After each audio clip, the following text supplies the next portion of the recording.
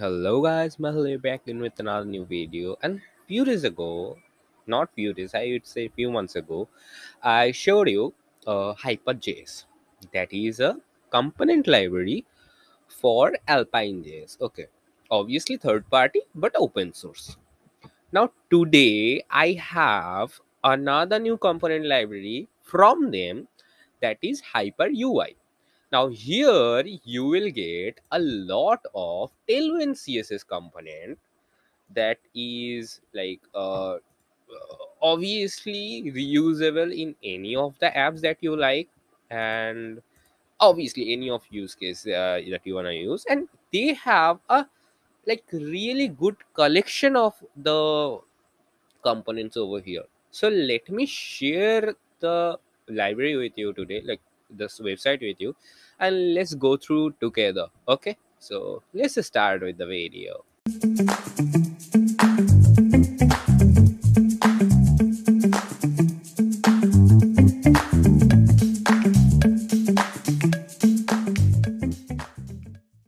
As you can see, here is HyperJS, the Alpine.js library that you can obviously use in any of your project.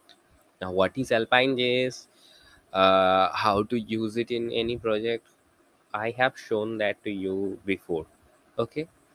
Now today we are here about to see HyperUI because it have a lot of Tailwind CSS components, and as you can see, it have certain sections in its app in this website. So we have a e-commerce section, dedicated e-commerce section, where we can see e-com specific components over here. So suppose I have a product component, and here you can see it's literally a great product component, but this particular site has no reactivity into it. Okay, keep that in mind, because none of the code includes any of the code of Alpine.js. So this site and this site is totally different. Okay, keep that in mind before using it. Now we have obviously this is a responsive design. We have all of the responsiveness available over here, like all of the screen size responsiveness for all of the screen size available over here, and you can test it out while viewing all of those. Okay, as you can see, and here is a really little integration that I can see, that is often YouTube video, that is also great, that you can have over here. But as you can see, there is no reactivity in it. Okay, so obviously keep that in mind. Rather than the color, we have no reactivity.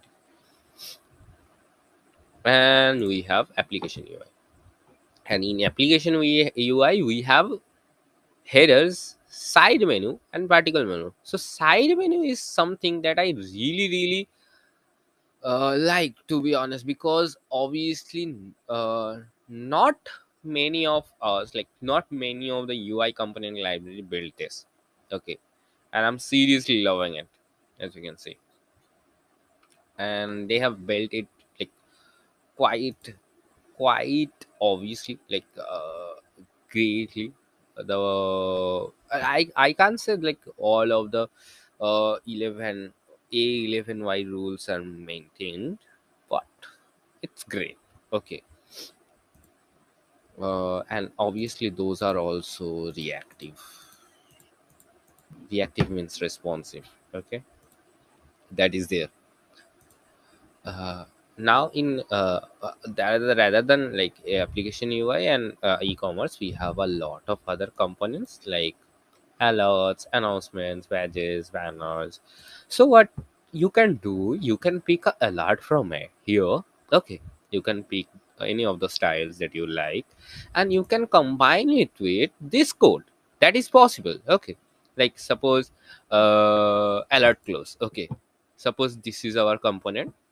I can simply copy this code and use it over here to generate the component, but with same reactivity of this component. Okay, because it's using Alpine.js. So that is possible. So that's the thing. This is how you can mix and match component in both of the component libraries that they have made.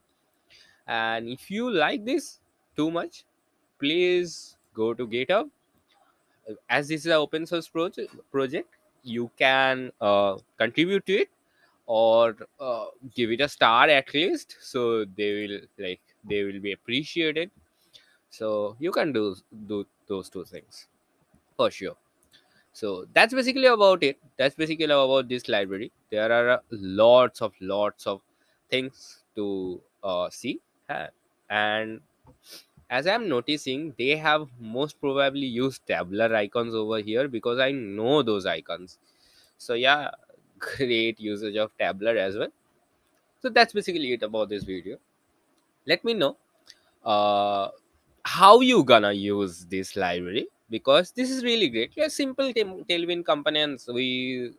I know there are tons of tailwind components out there, but it looks pretty simple, pretty neat. And to be honest, for my personal use case, I would use it too. Okay, because I like their styles and their simplicity. Okay, that's why. So that's it. uh, if you know about some of the great libraries like this, please let me know about all of them. Though I could make a video. Maybe in future I will make a video about all of the Tailwind components library that I know.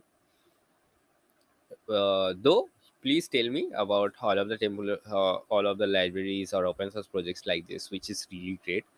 I would love to use them myself as well, and obviously share them to the world.